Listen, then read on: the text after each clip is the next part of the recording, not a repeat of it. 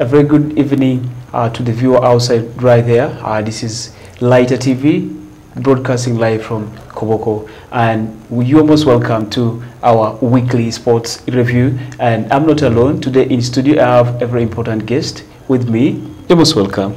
Thank you very much, my brother Kokole, for hosting me for this edition of the week. My name I'm called Sadiq Sebi. Okay, that is Sadiq Sebi, of course, the CEO for Koboko Rising Stars, for some of you who don't know. Other guys here with me in the studio. I'll be taking you through in the next 15 minutes of our weekly edition for the sports round in the local scene.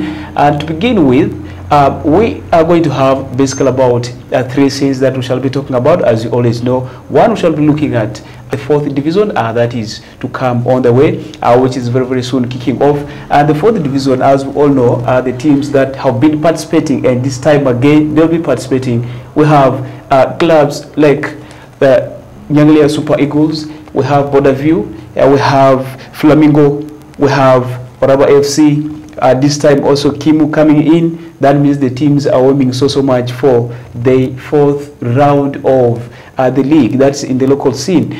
And up next, we shall have also in the card, we have the next games to come. We shall have Koboko Rising Stars. They will play BK at home. Meanwhile, our own team, that is Tipsa, will travel to Odamachako. That's a very tight game. But for now, we shall talk about the most interesting game. That's why our CEO is here. That's pertaining the Division 3 as a Division 3 game. But before we proceed, viewers outside there, let's sit in for a short commercial break. When we get back, we shall take from there and get more from the CEO.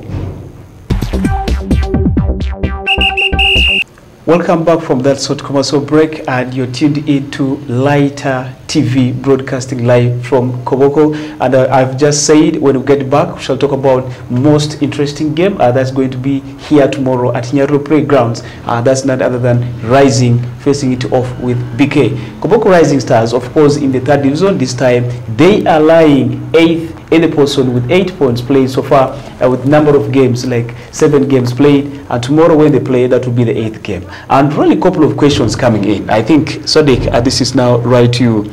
Of course, you guys did start very, very well. Of course, I understand from the signing, good number of players signing. I see this time the likes of Tawakal, who have previously been for Arwahil, and this time he's with you guys.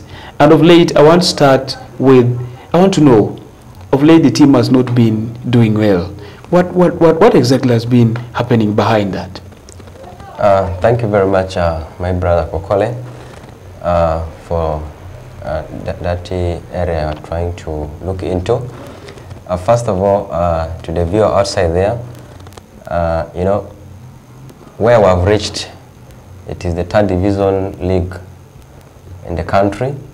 You know, it's a league, and we start it like a marathon. You know, when you start a marathon, some teams or some participants, you don't normally start at a high gear, you know, to finish a marathon.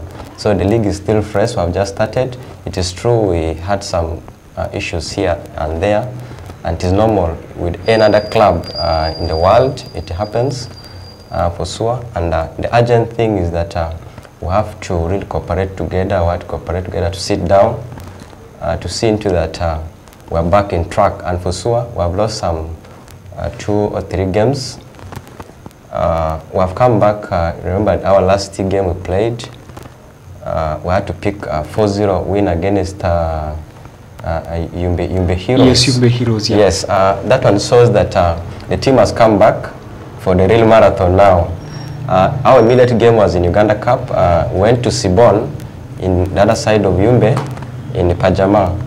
We had to pick a very good win, also important win outside there. That has seen us to the next round of Uganda Cup, which we are going to play against the Okokoro. I made to understand the game has been pushed that is to 4th. On 4th. Yes, 4th. That's true. Yes. The team is back, and we're sitting on our challenges. We're turning them to success. Yeah, I think that is Sadiq Sebi there. They have come on track and the game has just started. I just love that. And I think tomorrow, BK, that is lying, you know, having 5 points. That is to the games they played. Yes. And Koboko Rising Stars off the relegation zone, Yes. just like some space after the closing zone. They have 8 points. Exactly. How prepared are you for tomorrow's game? As I said, you know, in management, our role is to find a problem. Yes. Then how do you come off the problem?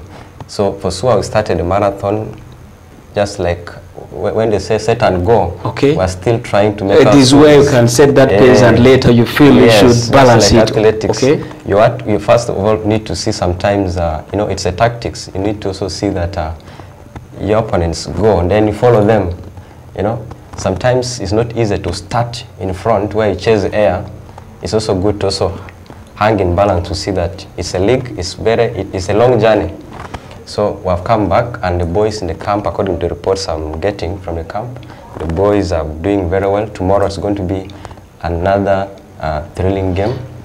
BK is going to face it hard in the field of Nyarapre. I think, ladies and gentlemen, tomorrow we really love to see you there. Another breaking news that also coming in from the Rising Stars camp is that the likes of Asio, all the boys around in the camp, and I think tomorrow they will be in the game. Yes. So I think, as the CEO said, it will be another cracker tomorrow. Let's come and support the game live at Nyarapre grounds. Please don't forget to subscribe and like to our channel. That's Lighter TV right there. And we are in, of course, what we call the sports around the world, and that's in the local scene. I want to take you through in some of the results that we played today. Yumbe Heroes actually did lost 2-0. That is to the strongest side. That's none other than Total. Total this time doing so well, and I think they will progress with that. As other results seem to come on the way, and we shall confirm you shortly after that. Looking at the Nyagak zone, of course, we also have other results. We have Nebi Central winning 1-0. That's against Kulva Rainbow. We also have Zeu hammering Alpha Rising Stars 3-1. And lastly, also on the card from the results, we have Paida, that is Padea. Padea Rising Stars also winning 2-0 against Nyahama. That tells you how tough the region is getting. And right back to Rising Stars, of course tomorrow that game is a bit tight, and I need to understand from you if really the other challenges that you guys could face, because the way you talk, I see the clubs really prepared for tomorrow's game and all you said. Is there any other maybe information pertaining to tomorrow's game that would like to talk to the fans to also get to know? Because we understand one of the ways through which people get to know about the club is when we come to a studio like this and we share out. Yeah. Thank you very much, my brother. As far as games of tomorrow are concerned, as I told you in the camp, nothing much bad that will affect our game tomorrow. The boys are all on ground, except some few injury concern. Like I'm getting a report here from the medical department. We have Luki Cosmas, which will be ruled out due to some kind of injury. And then Rajab Asik also has picked some ankle injury during training. He may not also feature tomorrow. Ima has some kind of fever, as well as also Taakali, but we have to ascertain before the final team news that may come tomorrow. So if you also tune to our social media outside there, you'll get all these reports from tomorrow before the game starts, 2 hours ahead of the game. The other things that we can manage in the camp, but all in all, honestly, 90% we're ready for the game. We shall get all the 3 points. I just love that, and I think viewer outside there, that's right from the PRO. It's not a second-hand information, and for sure, I just believe that things will work out. Yeah, from the club CEO, things work out much better. Taking us to the next level, that is in the Uganda Premier League. Our own club, Arua Hill, the Super Arua Hill, being hammered 7-1. That is against the giant Kitara. And I couldn't believe that happening. And one of the reasons emerging behind, the team traveled with only 8 players, that's including the goalkeeper. That means in the pitch there were only 7 players playing. That is absolutely. And you definitely expect such kind of humiliation. Very, very disappointing there. We're very sorry for Arua Hill. And to my own understanding, we could still do something better. I mean, CEO, in your own ways, what do you think could be one of these things that really made a kind of huge humiliation for a team like Arua Hill? You know, thank you very much for bringing that as a concern for sure. That's now the concern in West Nile. We really need to do something to rescue the football fraternity in this region. It's not easy to see one of our iconic club that is up there in the Ghana Premier League being in this state. You know, it's not a laughing matter. We need to come together and we see what are the problems. Some of the problems are made to understand and follow from their social media handle. Could be one of the issue to do with finances. More so, if you get sponsorship, it is not paid on time. So I think can dwell the team backwards. These players that play these games, also we have in our local clubs within. So when the finances are not there, the players can sacrifice himself to play the game. But again, psychologically, this player is tortured. At the end of the game, if you're not paid, you don't get something also to survive on. It affects your performance in the field, and later time you find maybe better offer from other clubs, begin to fish out your best players, and at the end of the day you find you having only like the scenario of Arua Hill only going with 8 players. Yeah. So where are the rest of the members? It means they might have gone to other better clubs, like we saw not for bad Geriga posting that is leaving the club.